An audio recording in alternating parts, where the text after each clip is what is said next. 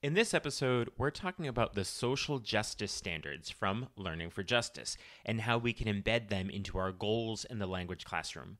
I'm joined by Cécile Lainé, a French teacher in Tennessee, who helps us to see the importance and benefit of integrating these social justice standards into our curriculum goals beginning at the novice level. So let's jump in.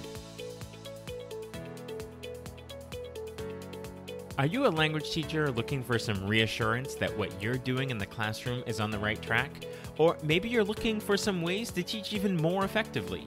If you're one or the other or somewhere in between, you've landed in the right place. This is the World Language Classroom Podcast with your host, me, Joshua Cabral. You're about to get tips, tools, and resources so that your students continue to rise in proficiency and communicate with confidence. Let's jump in. Vamos, allons-y. Hello, my friends. Bonjour, mes amis. Hola, mis amigos. Welcome to the World Language Classroom Podcast. I am Joshua Cabral, and as always, I am incredibly happy to have you here. And thank you on behalf of your colleagues and your students for taking the time out of your week to listen to what teachers are doing and to think about your teaching. It's what makes you a wonderful educator. So thank you on behalf of everyone who benefits from your work. So real quickly, before we jump into our topic, I want you to look down at your phone, make sure you are subscribing or following whatever the app's asking you to do to make sure that you get these episodes every Monday when they come out. You can even leave a little rating or review there. That might be helpful as well. So now we're going to jump into our topic for today.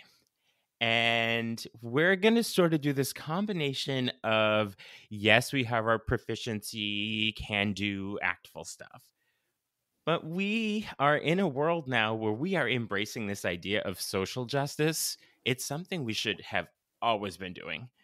But now we have opportunities to make it the focus of our classrooms. So we are going to be joined today by Cécile Lainé, who is going to help us sort of navigate and embrace these social justice standards to use in our classroom. Now, as you could probably tell from Cécile Lainé's name, she is a French teacher. And she's actually in Nashville, Tennessee, which is awesome. I love that. And she's currently teaching middle school. She's been teaching for about 12 years, in douzaine d'années, as we were saying earlier, having a little conversation in French before we started. And you may have seen her name around because she's often at conferences. You might have seen some of her YouTube videos and on her blog talking about movie talks and all kinds of great stuff like that. That's why I've connected with her. But you can, see her out there in the world at ACTFL or IFLT, Comprehensible Online. And of course, I always like to give a shout out to those state organizations. So her Tennessee state organization, which is TWLTA. I think I got that right. We always love our acronyms in the language teaching world. So hello, Cécile, bienvenue. C'est un plaisir. C'est un plaisir. It is such a pleasure to have you with us today. Bonjour, Josué. Ça va? Oh, ça va très bien. Ça va très bien, très bien. So I would like it to hear just a little bit more about you beyond the very specific details that I gave. Well, a little bit about me, and for the purpose of this conversation, I am a white, cis, heterosexual, body-abled, and neurotypical woman. I was born and raised in France, and you mentioned my name, Cécile Lainé. It's got 2 accents in it, and I'm very, very attached to those. Mm-hmm. But I immigrated to the United States in 2000, and I became American in 2012. And I'm also part of a beautiful, multiracial, multicultural family. Excellent. Wonderful. Thank you for that. Being proud of the accents on our names, so much part of our identity. Being a Canadien, being a Canadian myself in Quebec, if you're driving on the highway and you see the exits for the different towns, the towns sometimes are 5 to 7 words with hyphens between them all. And there's a lot of Yes, pride in the number of hyphens in your town name, so to say them. exactly. So I see the pride in the accents, and we have the pride in the hyphens in our town names, the little things. There we go. We already connected.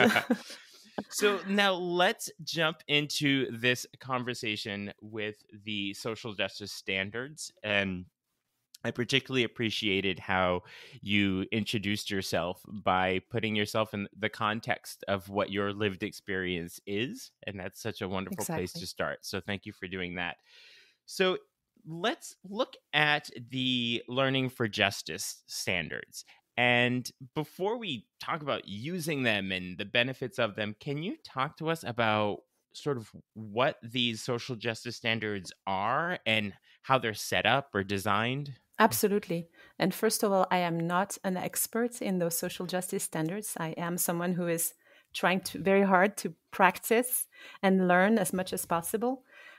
So the social justice standards are produced by Learning for Justice, which you might know is the new name for teaching tolerance. They consist of, it's a big framework because it's K to 12. So it's a framework with 4 pillars or 4 domains: identity, diversity, social justice, and action. Okay, so you have 4 domains, and in each of the domains, you have 5 standards and student outcomes. So, student outcomes are kind of the behaviors or the skills that we want our students to exhibit. So, for example, inside of the identity domain, which is the domain that I work the most with at the middle school level, because at that age, constructing your identity is really important. So, that's why we made it a focus. An example of standard is students will express pride, confidence, and healthy self esteem without denying the value and dignity of other people. So that's one of the identity standards. And the student outcome specifically for a 6th to 8th grade student is I feel good about my many identities and know they don't make me better than people with other identities. Okay, so there's this concept of identity is not one thing, it's multiple, it's multifaceted.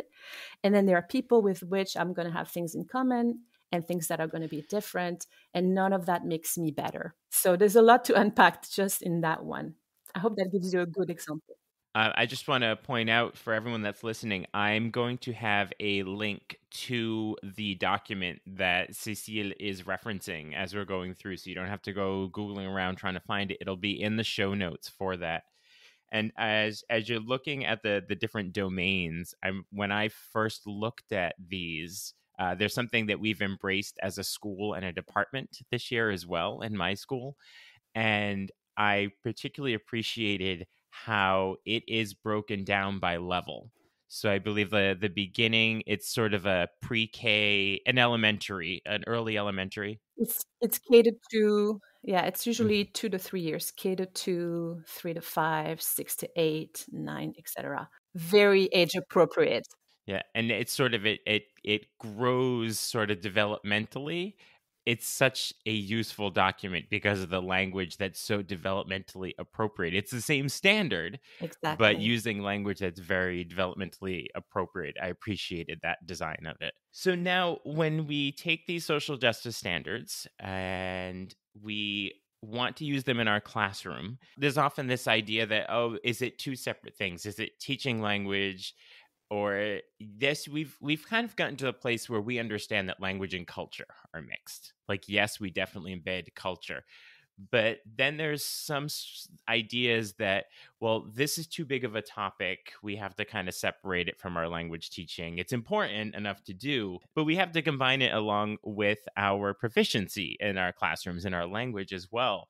So how can we take these standards and sort of use them along with something like our can do statements? Yeah, and first of all, I do want to say that it's not just a matter of looking at the standard and boom, here I go, I integrate it. Learning for Justice also has professional development, which we spent the whole of last year with my department going through to really unpack each of the domain and each of the standards. And then we picked the standards that for our age groups that we wanted to focus on. So at the middle school, we picked identity and diversity. So I think that was something really important to say. But to your question specifically of, how do we embed this with our ACFL can-do statement?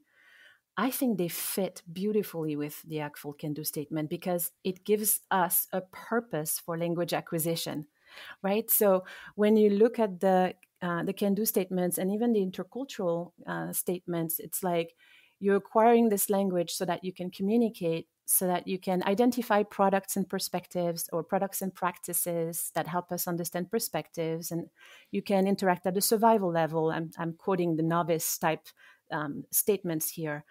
But if I may cite another podcast that I follow, We Teach Absolutely. Languages. Thank you. It's We Teach Languages, which is produced by Stacey Johnson. And episode 142, Dr. Jonathan Rosa was interviewed by Doricon Perugini, and he asked this question that just made it so compelling for me. He said, multilingualism in service of what?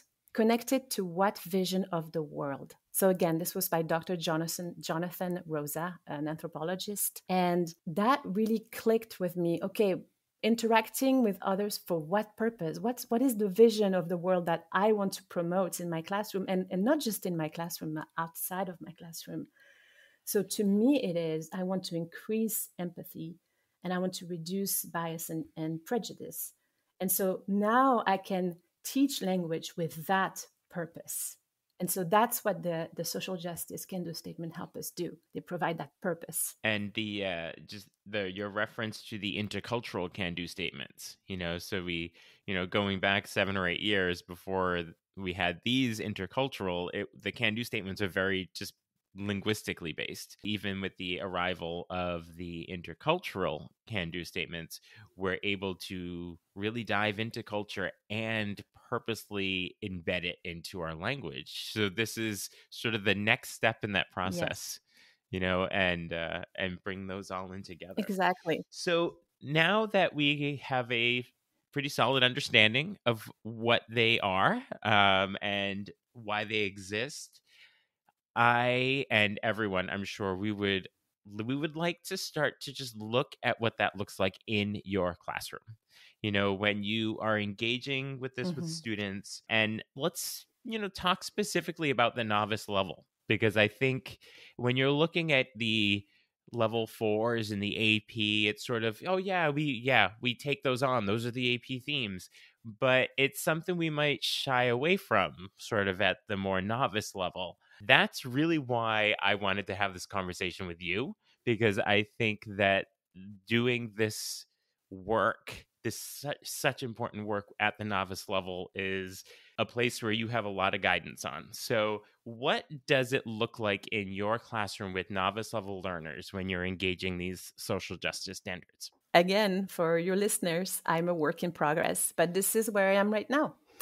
So as I told you, for our middle school, for 5th and 6th grade, we chose to focus on expressing pride, confidence, and healthy self-esteem without denying the value and dignity of other people. And so how do we bring this to life? We've implemented an identity journal as a capstone project for the end of 6th grade. And we went to someone who has been doing a lot of work in that area, Françoise Tenou, who is the teacher behind the handle, the Woke Spanish Teacher. She has a wonderful identity journal in French and Spanish. We adapted it to our students, to the level of our students. And it's very simple. It has a page for each different characteristics of identity. As we mentioned before, identity is very complex and multifaceted. So you have things like your name, the languages you speak, your religion, the food you eat, your traditions, your pronouns. It has all kinds of different things at a very simple level. And we don't rush through it. We use the end of 6th grade, that last quarter, to go and use those topics and have our students enter their information in their journal. And it's very personal and they can illustrate it. It's very age appropriate. And we piloted this last year And now we are in backward design mode where, okay, based on the pilot that we did last year, these are the language element that we were missing because we didn't have those, maybe all of the conversations that we had to have. For example, Mm-hmm. religion wasn't something that we were talking about in fifth and sixth grade. So we've designed a lesson on a very simple novice lesson on the 5 major religions in the world. And when I ran that lesson, my fifth grader said, this was the most interesting lesson we've done all year. Literally, fifth grade. Because we kept it very simple. We kept it also to the level of what do those religions have in common? Well, they all go to a place of worship. They all have a sacred text, things like that. And also, what made it really powerful is we did not exoticize those religions. We talked about those religions as they are practiced in our community. So in Nashville, so I had pictures of a mosque in Nashville and a Hindu temple in Nashville, etc. And in fact, the only Christian church picture that I had in that lesson was in South Africa, because I really wanted to flip, that what my fifth graders come in with, which is, Right. all those religions are happening outside of our community. And in fact, no, they're happening inside of our community. So that's the kind of work that we're doing with our little ones. Another example is the use of inclusive language. I know a lot of teachers sort of shy away from using that because they are afraid that it's going to confuse the children. And that's not been my experience.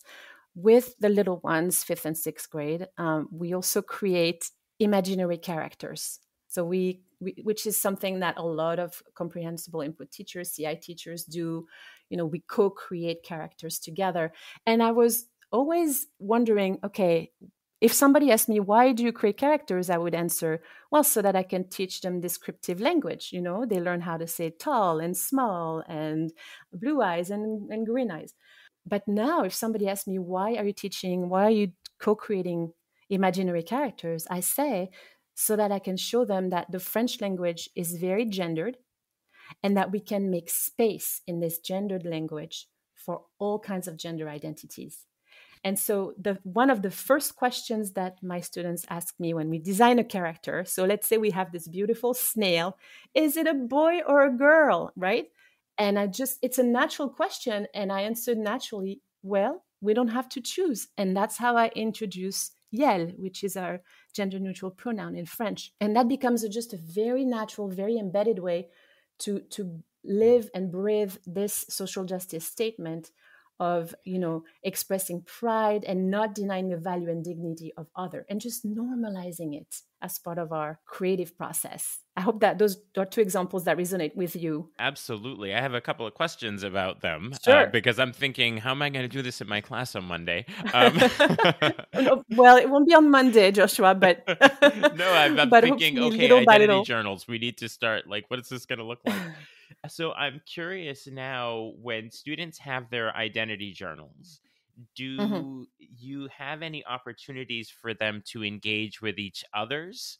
Rather than, is it something that's personal to the students, or do other students use them to look at and learn about their classmates? That's a great question. So when we piloted it last year, we told them, this is personal. This is your identity. Because there are some pages that students are going to leave blank, and then there are some pages where they're going to spend a lot of time because they're so excited about that, right? Like, what do I eat? Kind of page, So last year we left it like that, it's your personal journal.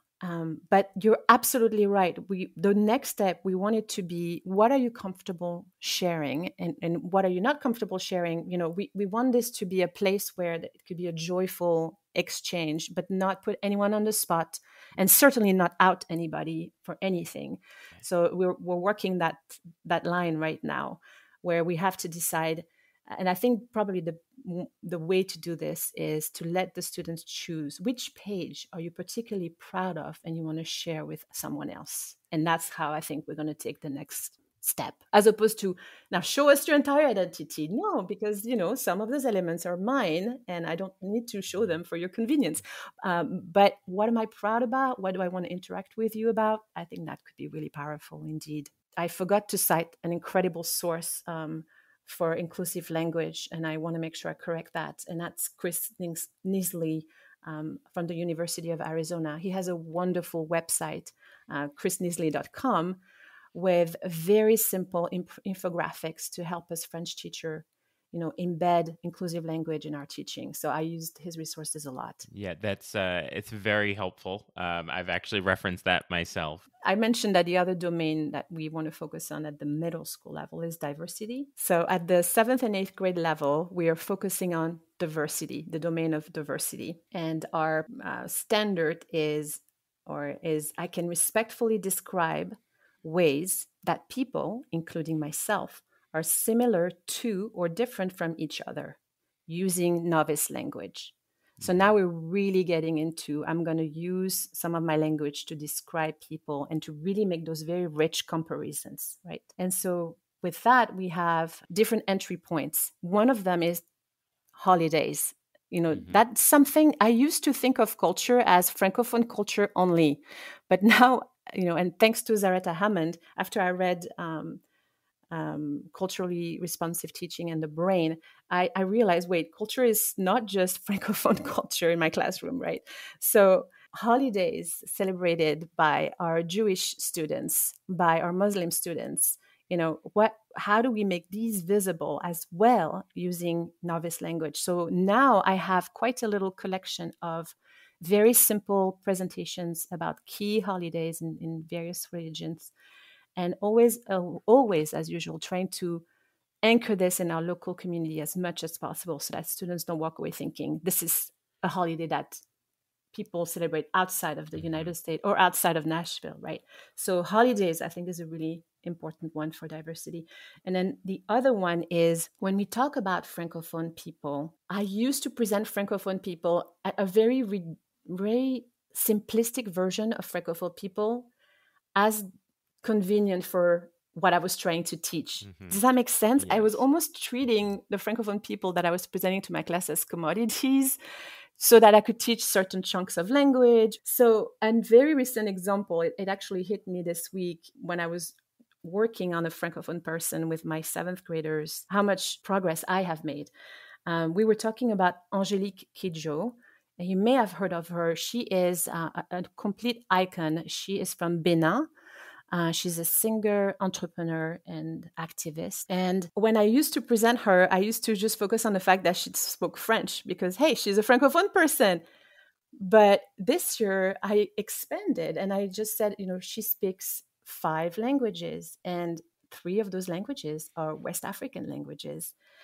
And we went and looked at the map and looked at where those languages are spoken. So I instead of reducing her to this Francophone person that speaks French, I really made her identity, tried to be truer to her identity and to present the diversity of languages that she's singing. And we even listened to one of her songs in Ewe that she sang for le centenaire de la Première Guerre mondiale, the celebration for the First World War, which was in 2018 in Paris. And she sang in Ewe, which is a language from West Africa. And so we listened to that song. So how much more powerful is that to present a person with her full identity versus just reducing her to this person that speaks French?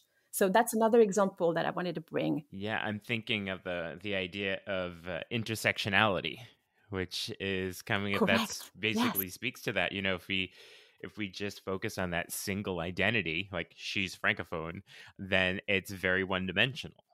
Whereas with the intersectionality, we're able to bring in, like, everybody has multiple identities. You're not just a female, but you are a African female.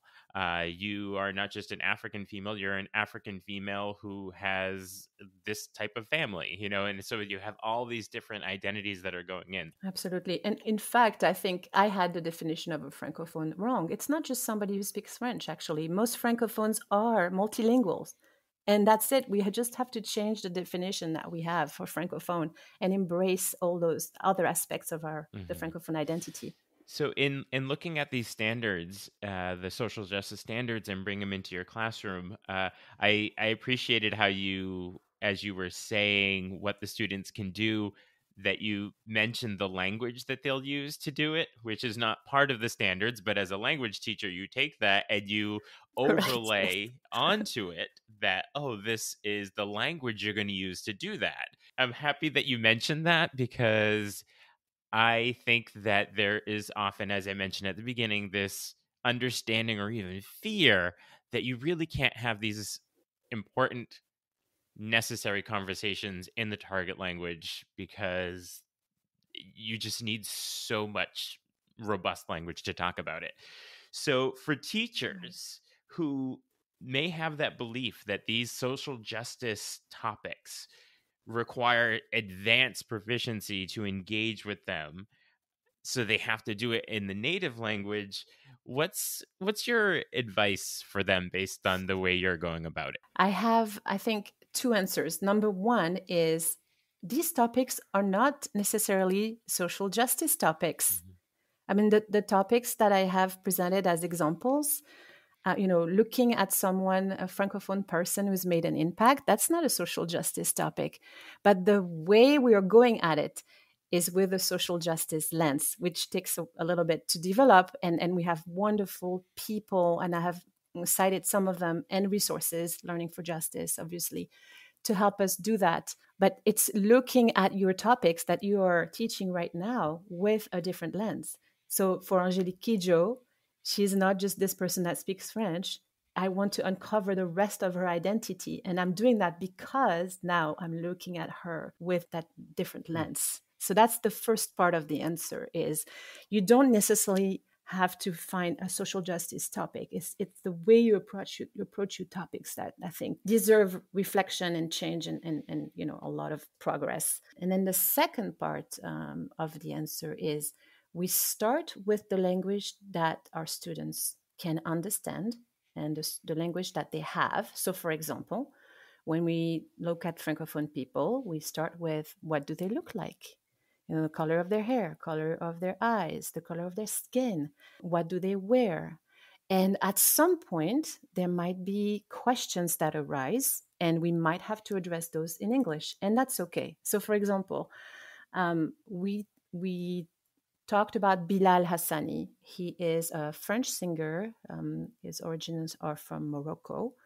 And he has become, whether or not he wants it, he has become a queer icon. And so he was the representative of France for the Eurovision in 2019, I believe. And when we talk about Bilal Hassani, I have pictures of Bilal, and I do picture talk, a very novice-oriented technique where I present the photo and together we describe what we see. The first picture, he is wearing a wig, blonde wig, and he has makeup and he has a t-shirt. The second picture, he has a different kind of wig with long hair and he has a beautiful blue dress. And then the third picture, he's wearing his natural hair with glasses and a shirt. And so as I'm putting those pictures and we are describing together using very novice language, the questions start emerging from the students. The questions usually are, wait, is this the same person? Wait, is this a boy or girl? Wait, is he gay? Right? So we have all those different questions that come up from the students. All I do is present pictures.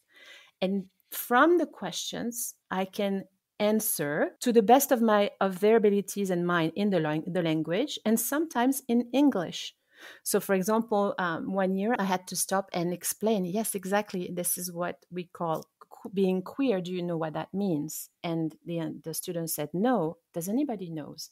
A student had a partial definition, and then I tried helping with the definition, and that was in English, and then we moved on and back to French. And so it's going in and out using our translanguaging type skills to go in and out of novice language back into a little bit of English and coming back into it, and just following the curiosity, the natural wanting to understand, instincts that our students have, and not shying away from those conversations.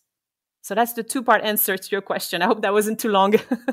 No, it's very insightful and it's based on your direct experience having done it, which is more useful than any theoretical suggestions. So no, thank you. And sometimes when you talk about your personal experience, you talk about the details. So thank you very much for that. So as we kind of move on a little bit from this conversation,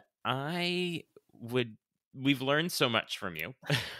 And you're clearly a person who's inspired by so much around you. And where does your inspiration come from? Where does, like, you get up and you're like, I want to do this even better today than yesterday? Where does that inspiration come from? Honestly, my family. I think I mentioned at the beginning of the podcast that I live in a multicultural, multiracial family, and so I have no choice but to really dig deep into my identity and the identity of my family members. Because that's my experience, and so I think that's the source of constant wanting to do better for my daughters, for my husband, and then of course then it expands to my students and my local community. So I'm curious, within your family, what are the languages or the language that happens as you all communicate? From a language standpoint, it's mostly French and English. My husband is bilingual in Spanish. He's from Costa Rica. Unfortunately, he does not use his language a lot inside the home. But I do use my French, and so we definitely translanguage a lot between English and French. And sometimes there's a couple words in Spanish, but those are the two main languages. Thank you. Okay, so now this is the point in our conversation as we sort of start to land the plane. This is our initial descent into the airport. That's too bad. But yes, I understand. My little fun activity game I like to call This or That, so we can get to know Cécile a little better, pulling the teacher curtain back a little bit. And so I'm just going to ask you this or that questions, and just give us some insight about how you would answer that. Maybe say why. Okay, here we go. First one. Are you one to arrive early or to stay late if there's a lot to get done today? And can you say both? I'll allow it. I make the rules for this game, so I can change them at any time. Oh, you do. Unfortunately, both. Because if I have a lot to do, I'm going to be waking up really early and start thinking about it and can't go back to sleep, unfortunately. And then I'm probably going to stay late or come home and then work late on it. Okay. Yeah. All right. Okay. Good insight there. Do you enjoy cooking? Yes. Okay. So this is a good question for you then. Are you more of the cook that cleans and tidies as you go, or do you wait till you're done? I let my husband do it. No, I clean. I clean after I'm done. I'm not a as you go person. Okay. There's a big mess. Yeah, you stay in the moment, in the creative moment. I stay in the moment, yeah. And then I involve my kids and my husband to clean afterwards. And one last one. If you're at a museum of sorts, and there are interactive exhibits, and there are exhibits where you're going to appreciate the artistic value from a distance, which one are you going to gravitate towards? The artistic value from a distance or the one where you're going to interact with it? It's funny because you're describing French museums and American museums. And so having really lived both, I see value in both, okay? But I think I'm going to go for interactive. The American Museum. Yeah, really. Oh, okay. All right. So you're going to go to the Centre Pompidou? Oui, Centre Pompidou is an example, but it's an exception to the rule, right? If given the opportunity. Yeah. You can either go to the Louvre if you're hanging out in Paris or the Centre Pompidou. Voilà. Yeah, you're going to go to the Centre Pompidou. That's exactly right. So I'm sure that there are teachers listening who would love to continue to get insights from you, share ideas with you. And what's the best way for teachers to connect with you? I am on Facebook in a lot of professional networks and Facebook groups like CI for French teachers in the US, things like that. I'm also on Twitter more than I want to be because I follow those amazing people who are only on Twitter. So so you can also connect with me on Twitter, though I am not there as much as I am on Facebook. And I also have my website, obviously, towardproficiency.com, where you can get in touch with me.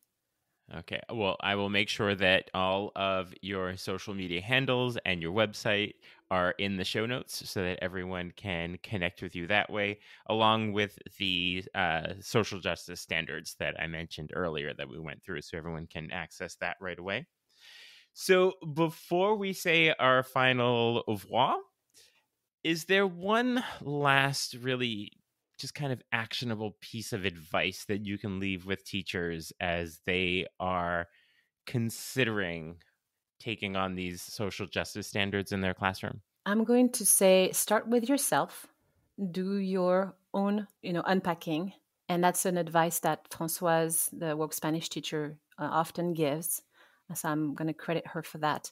And use those resources that have been designed by people who are further along on this journey than you are, like Learning for Justice. As I mentioned, there are professional developments that go with each domain that are very easy to go through. So if it feels really daunting, start with that. Start with people who have done this work and that are generous with their time and resources. And then once you have made progress, then credit back. Make sure you amplify these people and these resources. Thank you for all of the insights and just helping us to see that it's really about taking this lens and putting it on our teaching as our starting point and making it very actionable and manageable to take on what can be challenging approaches to teaching.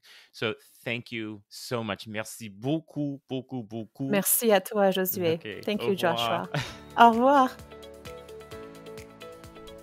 What are your takeaways from that conversation with Cécile Lainé?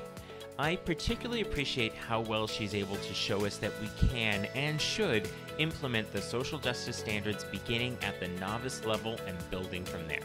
Be sure to check out the show notes to connect with Cécile. You'll also see the link to sign up for Talking Points, my weekly email newsletter with tips and resources for language teaching. There are also links to get in touch with me if you would like to work together, either in person in your school or remotely. Talk to you soon. Bye for now. You've been listening to the World Language Classroom podcast. Be sure to follow or subscribe wherever you're listening so you don't miss a single episode. Let's continue the conversation on Twitter, Facebook, or Instagram at WL Classroom. You can also see over 250 blog posts about language teaching at, you guessed it, WLClassroom.com.